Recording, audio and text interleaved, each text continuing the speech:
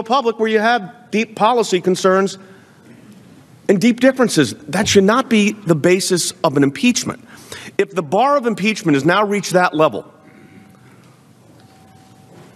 then for the sake of the republic, the danger that puts not just this body, but our entire constitutional framework in is unmanageable. Are we going to have every time there's a policy difference of significance or an approach difference of significance about a policy, we're going to start an impeachment proceeding?